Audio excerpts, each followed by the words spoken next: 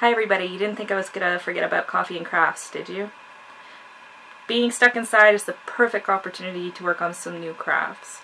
So I have a few I'm gonna show you. The first one I'm doing today is using material, it's shrink material called shrinky dinks, and it's pretty cool. Now, anybody who's been in my office, you may know that I'm kind of a Harry Potter fan. In fact, I just went to the Wizarding World of Harry Potter this year for the first time.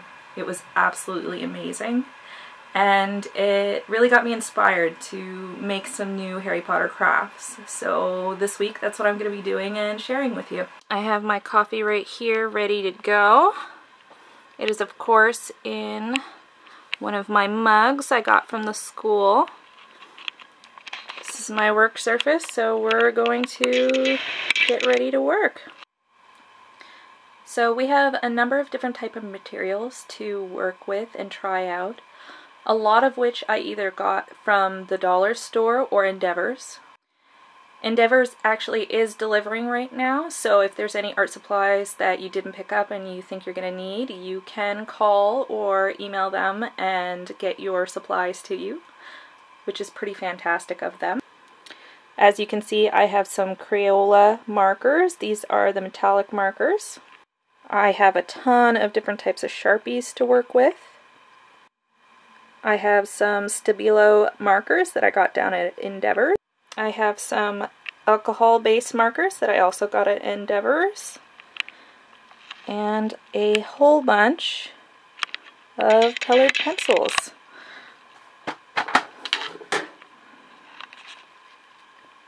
So we're going to be trying all of these to see what, if anything, gives the best result. So the first thing we're going to need is some reference. So I went online and printed off some pictures of some of my favorite of the Harry Potter candies. So chocolate frogs are definitely a favorite, so I have so many of those. And then I like some of the shop logos, like we have Honeydukes, which is one of the shops. This is its logo. More chocolate frogs, some Felix Felicis. I know technically it's a potion, but they do sell it in Honeydukes as a candy. This one here just has a ton of different Harry Potter things to reference.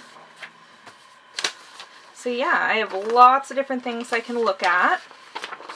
And from there, I have some ideas, and I'm going to sketch out some ideas for myself.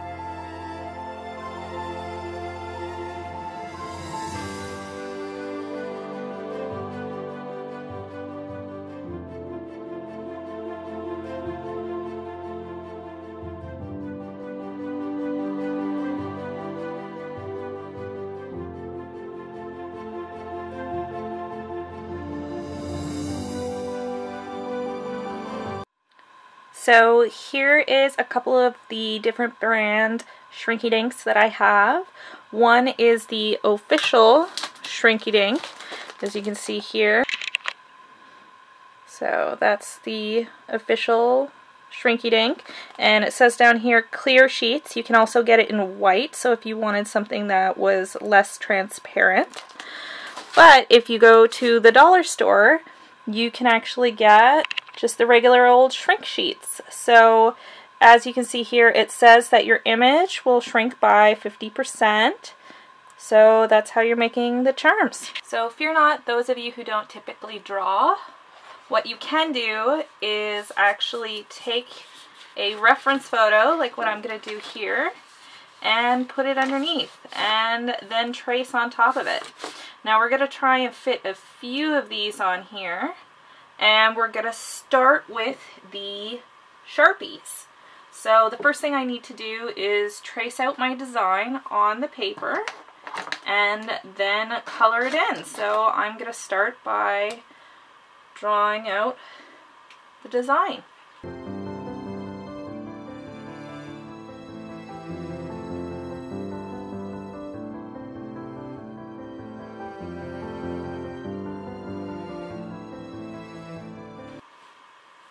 Now I tend to like to turn my paper when I work, so I'll just have to line it back up here and then continue drawing.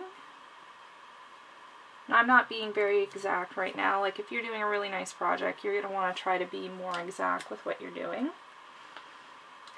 Alright, so another thing you're probably going to need to do is test out your different markers to see for color what colors you have. So I have a couple of different purples here,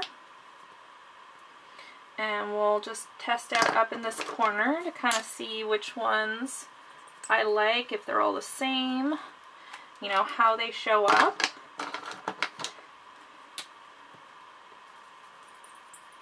Yeah, see, that one's really light.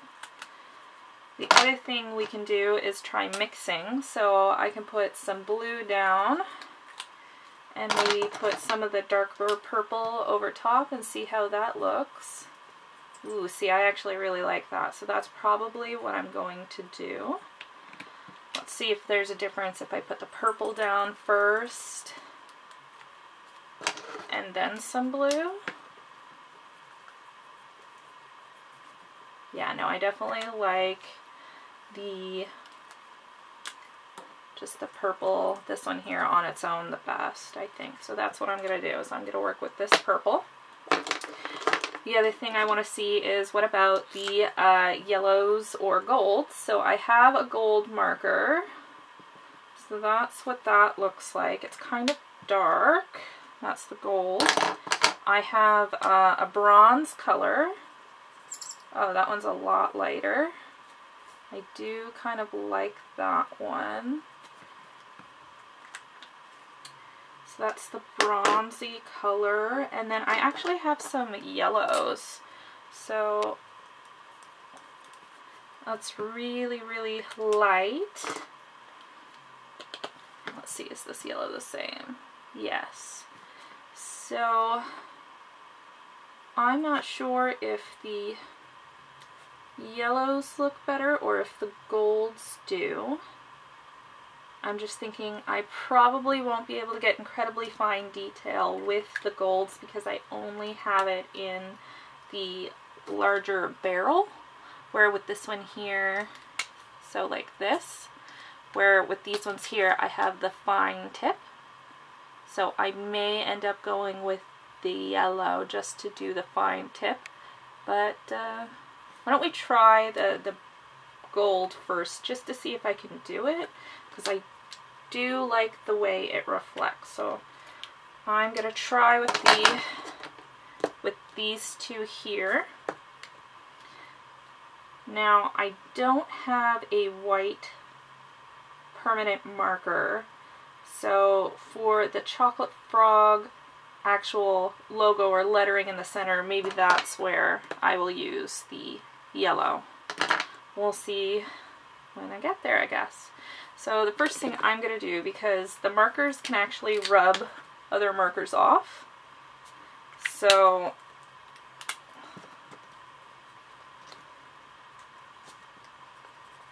as you can see, so it's probably the best idea for me to get most of the purple down first and then the gold detailing. So I guess the first thing I'm going to do is start working with the purple and getting that in. And I'm not going to do all the details that this has because it will shrink quite a bit. So there's not really much point of me getting super, super fine details. And I find it's better to work from this way over because you're going to drag your hand through it. And you don't really want to do that.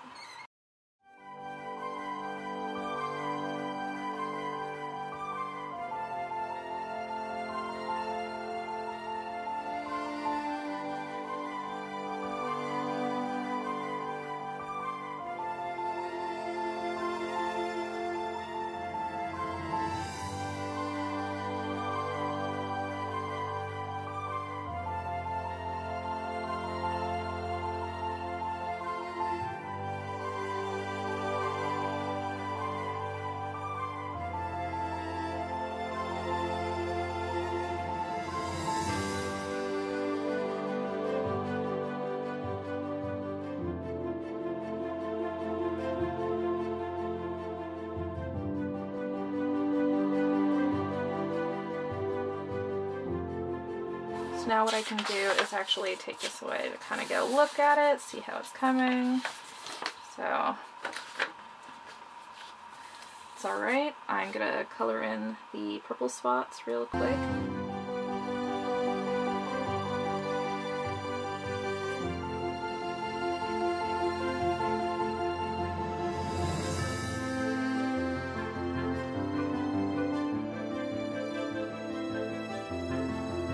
See, I can already see that I've smudged some places by running my hand through it. So if you're working on this, try to be a little bit more careful than what I'm being. I'm just showing you what you can do. Okay, so there's some of the purple. Now, probably for the letters, I'm gonna want to do those next, just because they're a little bit more delicate and detailed. So we'll try to get those on here.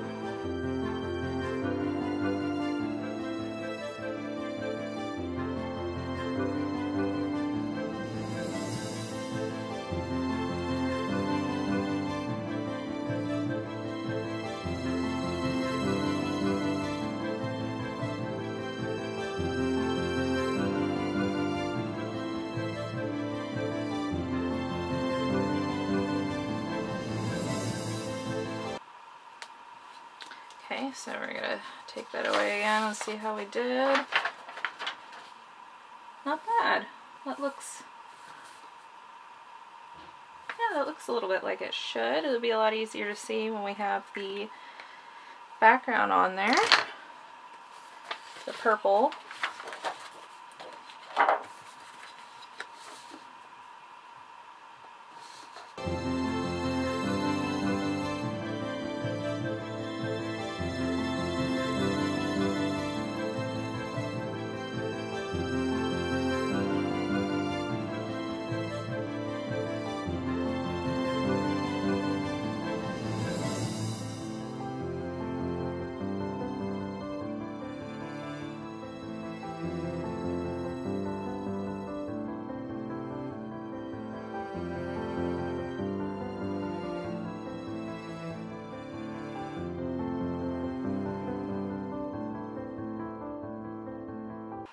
Next thing I'm going to look at is little circles that are inside.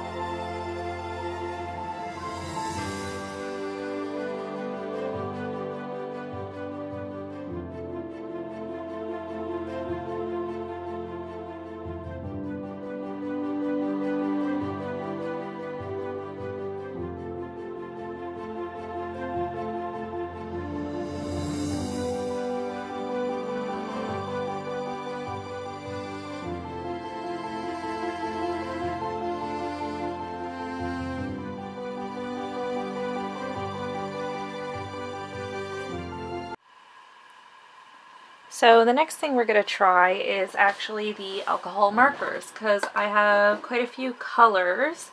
What I'm going to do is some Bertie bought beans in these. So we'll do a couple of different ones. Just down here, real simple.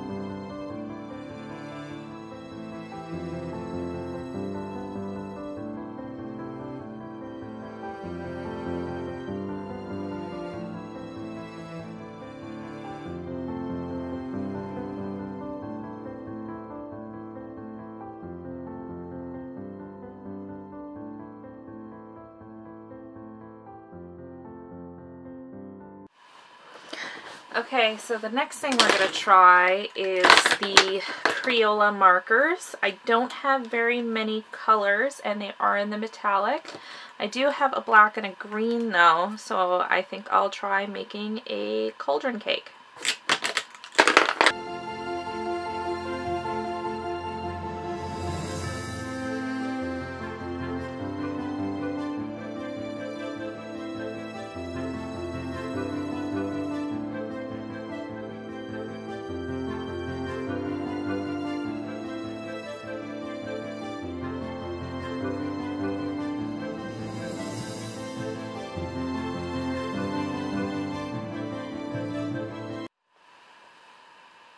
Okay, the next thing we're going to try is some markers that we have, the Stabilo, and we have a lot of colors with this, so we're going to use the colors the best we can on that here, and we'll do something right here.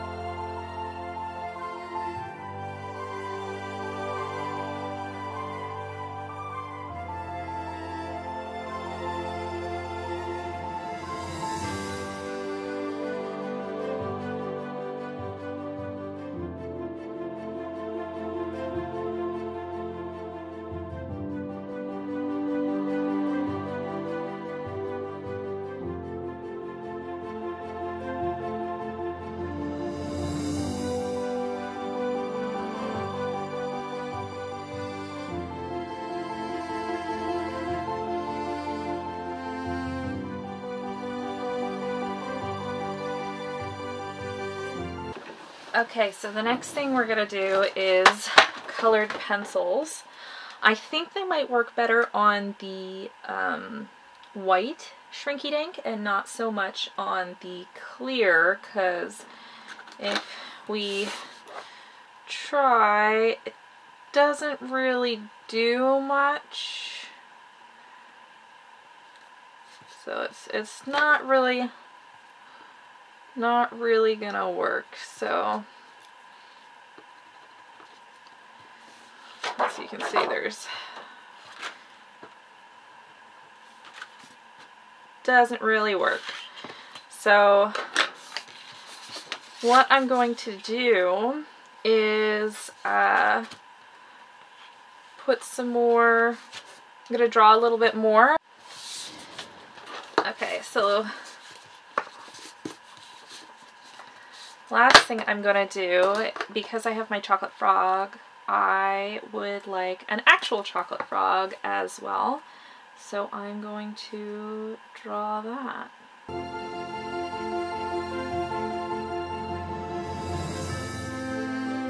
I'm gonna do is I'm gonna actually bring this, and I look at what a frog actually looks like here. Maybe I'll have a better idea of what this guy should look like.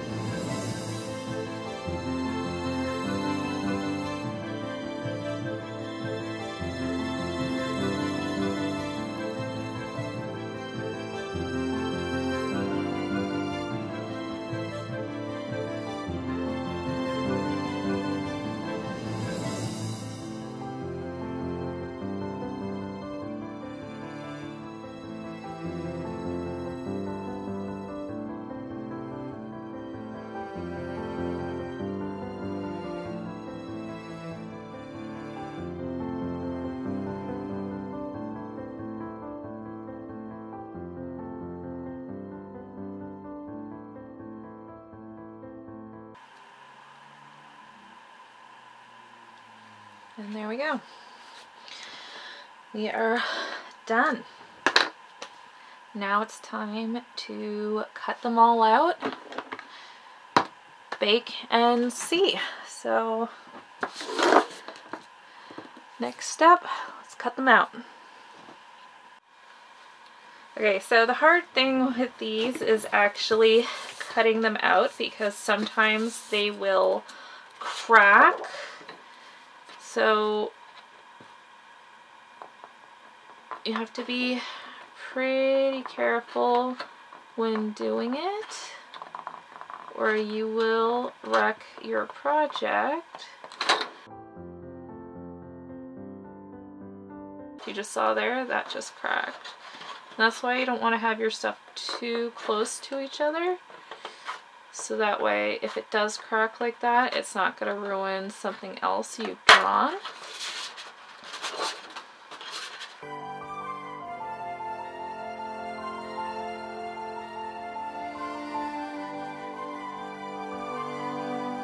Oh, if you look there, so do not touch the markers. It comes off super easy. So I would say those are not successful, and I don't like those ones.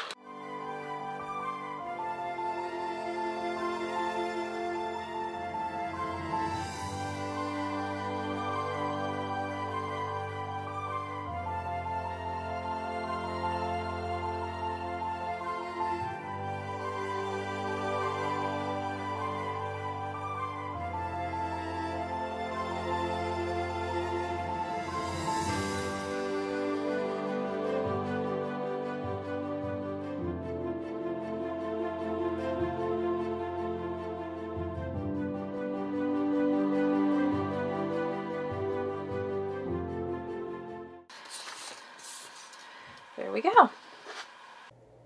And our next step is to follow the instructions here on baking. So I am preheating my oven, 325. Now it's important that you follow the instructions that came with your shrinky dinks. The ones from the dollar store are thinner, so they're gonna bake at a different temperature than these ones here. So make sure you follow your directions. Now what I'm gonna do is use a baking sheet and put out all my pieces. So you want to have them with the marker side up. That way they bake properly. So I'm going to get these all laid out. As you can see here, the one with just the regular markers did not fare so well. The more I touch it, the more it comes off on my fingers and becomes clear. So between all of them, the Sharpies look like so far they've done the best. We'll see about the alcohol markers and the metallic markers, see how those do after they've been baked. And the great thing about this is I will be able to fix the candy piece by going back over it with permanent markers later. You can hear my little fluffy friend here. He's kind of trying to help out, making all kinds of noise because we're paying attention to the crafts instead of what he wants me to be doing, which is paying attention to him. Isn't that right, Oliver? Yeah, I thought so. Okay, well, we're getting back to the craft now.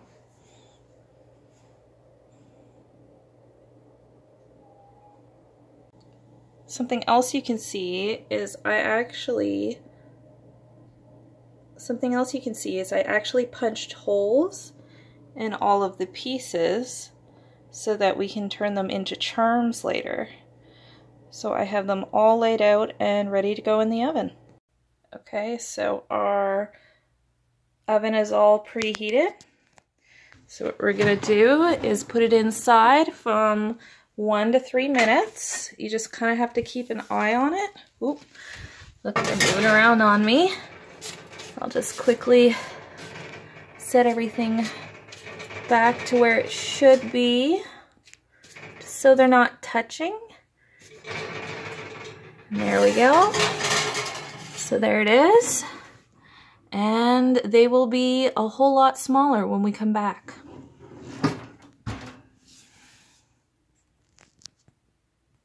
Okay, I've waited about 2 minutes. So I'm going to open up. As you can see, they are quite small now.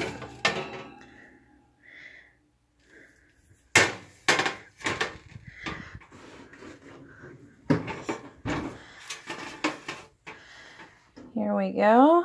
So yeah, quite a difference in how small they got. Now, if it is bubbling up, like if you look on the chocolate frog right now, it is kind of crinkly. You can fix that by using a piece of paper and patting it down. So I'm thinking these beans may be a little bit too small to put on a keychain, but I will find something to do with them. What I'm going to do is take my oven mitt here, take the paper and fold it over, and just try patting this out just to make sure it's a little bit smoother. Get it kind of flattened out. As you can see, our pieces are quite a bit smaller. If you look here, this is our test piece that we had earlier. And if you look at the width of the chocolate frog here compared to the width of the paper, it's quite a bit different. It's really thickened up. The other thing I noticed is it's not quite as flat, so I'll have to work on that next time. And all the pieces really darkened up. Like if you remember, this purple here was the purple we used, and that's how dark it got. Same with the frog, he's very dark. The beans look really good, but they're really small compared to when I started, so next time I would do those a little bit bigger. So that's our craft for Coffee and Crafts for today, Shrinky Dink Charms. Let me know if you're going to try it out and what you're planning on making.